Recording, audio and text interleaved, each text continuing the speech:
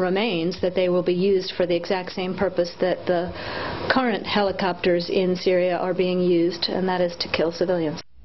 A State Department official trying to smooth over a flap with the Pentagon about Russian helicopters on their way to Syria. And we're back now with the panel. Well, Secretary of State Clinton and the Pentagon, David, are now at odds about whether Russia is supplying Syria with new attack helicopters, as she contends, or with old helicopters that have been refurbished, as the Pentagon says.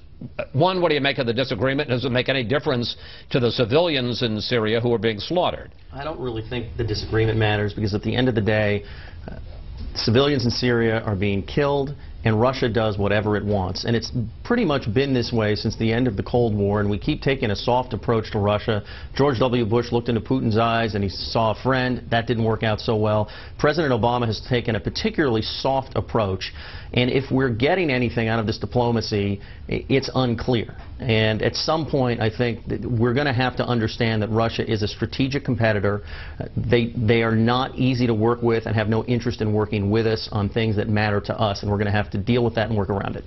Juan, new helicopters are rolled. How big a role is Russia playing in the carnage that's taking place now in Syria? Well, clearly they're a supporter. They refuse to join in the idea of international condemnation of what Syria is doing. So you have to wonder what's going on. But I think there's the mistake of saying new helicopters versus refurbished. It just introduces the suggestion that maybe we don't know what we're talking about, and that's not helpful, because we need to be adamant and very clear here. As David said, people are getting killed, and whether it's refurbished or new, that's not good. But once you get into a diplomatic tug of war in which you say, oh, well, the United States made a mistake. How can you make a mistake? We should know what we're talking about. We should know if those are new helicopters. In fact, we have in some cases, we have contracts with the manufacturer in Russia. We should be able to recognize it. That's amateurish. Charles. Look, the Russians have interest in Syria. The Russians have influence in Syria. Russia is rebuilding a naval facility in Syria in the port of Tartus. On the Mediterranean. On the Mediterranean, so it can reestablish a presence which it lost in the post-Soviet days.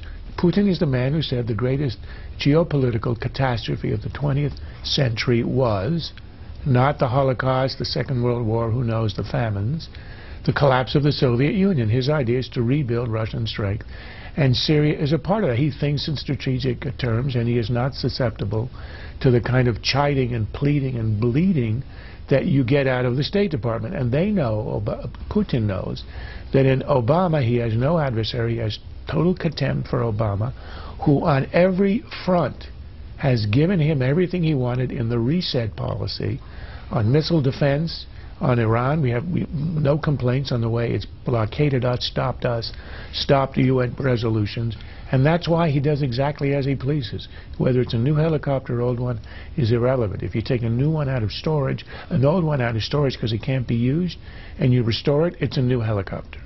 Meanwhile, David, the UN General Assembly is meeting now on Syria. Will that accomplish anything? No. The UN General Assembly never accomplishes anything worthwhile. At least it never accomplishes its goals. It's a great place for countries to go and talk, but you shouldn't expect anything to happen there that can really have an effect on Syria, not with a guy like Assad in control. But it's a statement of how weak our position is. We know that anything that we attempt in the one place that might have an effect, Security Council, is going to be stopped by a Russian veto, because, again, they have contempt for American opposition.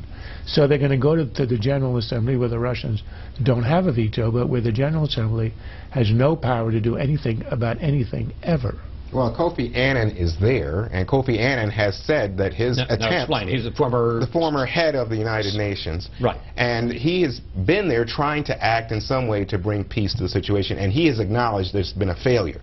But what this can do is to say to other countries, especially European countries involved in NATO, that this isn't now a cause for action, a moment for action. We haven't reached that point yet. Everybody's been reluctant to get in. Clearly, Syria has become a patron for Iran in this affair, and the Russians are involved, as we've been discussing this evening.